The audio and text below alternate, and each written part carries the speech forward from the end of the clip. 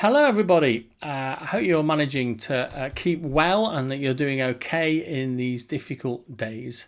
As you've probably already noticed, I've moved to a different part of the house today just to get a different angle and a different bit of lighting.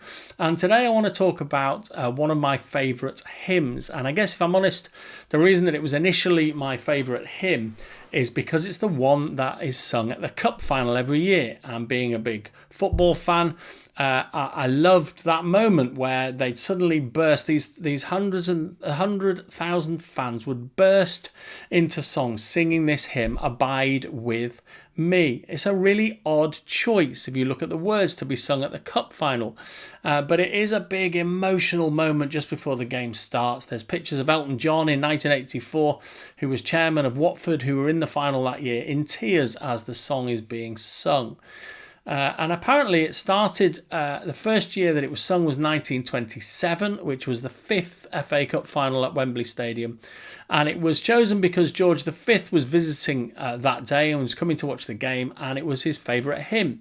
So it was played and sung, and every single year since then it's now become tradition to sing Abide With Me. But it's a strange song to sing at a cup final if you look at the words. And over the years, as I've sung the song elsewhere and looked into it a bit more, I find there's a really interesting story behind this hymn, which has caused me to continue to have it as one of my favourites. The words were written by an Anglican minister called Henry Lyte. He spent most of his ministry at All Saints Church in a little, which is in a little fishing village in Devon called Lower Brixham. But earlier than that, between 1915 and 1918, he had been a curate in County Wexford in Ireland. And 2 years after moving on from there, in 1920, he travelled back to visit an old friend called William Lyte, who was close to the end of his life.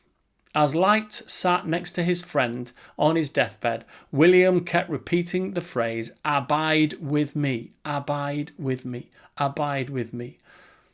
And it's believed that shortly after leaving his friend's bedside, Henry Lyte wrote the words of the hymn and gave a copy of it to Lyte's family. Now, for most of his life, Henry suffered from poor health, and in those days people would travel to the continent to try and improve their health by recuperating in the warmer weather.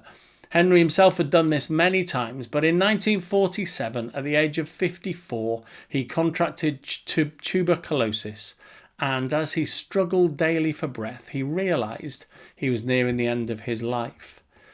And it is at this point that Lyte recalled and reproduced the words he had written 27 years earlier in County Wexford. Here is his daughter's recollection of what happened. The summer was passing away, and the month of September, that month in which he was once more to quit his native land, arrived, and each day seemed to have a special value as being one day nearer his departure. His family was surprised and almost alarmed at his announcing his intention of preaching once more to his people. His weakness and the possible danger attending the effort were urged to prevent it, but in vain. It was better, as he used to so often playfully, often playfully when in comparative health, it is better to wear out than to rust out. He felt that he should be enabled to fulfil his wish and feared not for the result. His expectation was well founded. He did preach, and amid the breathless attention of his hearers, gave them a sermon on the Holy Communion. In the evening of the same day, he placed in the hands of a near and dear relative the little hymn, Abide With Me, with an air of his own composing adapted to the words. Well, here are a few words from Henry Lyte's final message at his little church it wasn't a little church, it was a big church, but in a little town in Devon. He said this: "O brethren, I stand here among you today as alive from the dead, if I may hope to impress it upon you and induce you to prepare for that solemn hour which must come by all, by a timely acquaintance with the death of Christ." That evening, Henry handed over the completed hymn to a family member, and the next day he left for Italy, but never got there, dying just a few weeks later in Nice on the 20th of November 1947. So the first time the hymn was ever sung was at Henry Lyte's own funeral. And the tune we sing now is not his original tune, but one called Eventide, which was especially composed by William Monk. Henry took his inspiration for the hymn from Luke chapter 24, verse 29. In the NIV it says, "Stay with us, for it is nearly evening. The day is almost over." But in the authorized version, which was the one that Henry would have used, it said this: "Abide with us, for it is toward evening, and the day is far spent." Henry turned this biblical line into a metaphor for our lives. And by changing the wording from us to me, he makes it a powerful personal prayer for God to be with me, with us individually, in life, in death. "O Lord, abide with me." I've always found this hymn very moving, and I continue to be amazed that it is still sung at the cup final every year. But what I love most about the words is that even though they are written right at the end of Henry's life, they are wonderfully triumphant. The moment we die is considered by most people the ultimate moment of defeat. Yet here Henry is celebrating a victory. Listen to one of the verses. "I fear no foe, with thee at hand to bless. Ills have no weight, and tears no bitterness. Where is death's sting? Where, grave, thy victory? I triumph still, if thou abide with me." You might recognize some of those words from 1 Corinthians 15:55. And again, in the authorized version, those words were this: "O death, where is thy sting? O grave, where is thy victory?" And Henry's included those words in his song. So I love that at the end of his life, Henry Lyte is full of hope. And this isn't a desperate, irrational hope. This isn't wishful thinking.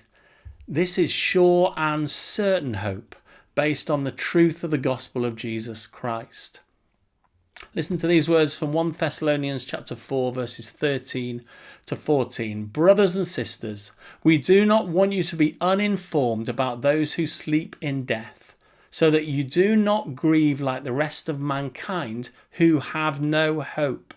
For we believe that Jesus died and rose again, and so we believe that God will bring with Jesus those who have fallen asleep in him."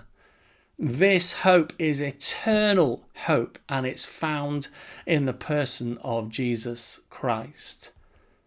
Jesus himself in John chapter 5 verse 24 says, "Very truly I tell you, whoever hears my word and believes him who sent me has eternal life and will not be judged, but has crossed over from death to life." Maybe in these days, perhaps even those watching have lost somebody close to them, somebody that they love. Maybe there's fear and anxiety about possibly catching coronavirus ourselves and what that might result in. Perhaps there are people beginning to think about the end of their life and what that might mean, and those thoughts being in your heads. There is an eternal hope that's available in Jesus, and Henry Lyte had this eternal hope. He knew that in Jesus he had victory over death. And this wonderful hymn, which came to mind right at the end of his life, celebrates that victory. That victory is yours too, if you put your trust in Jesus. He is the hope of the world.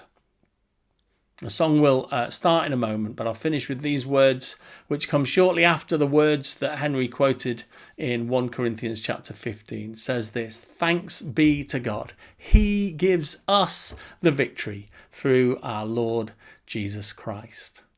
Enjoy the hymn.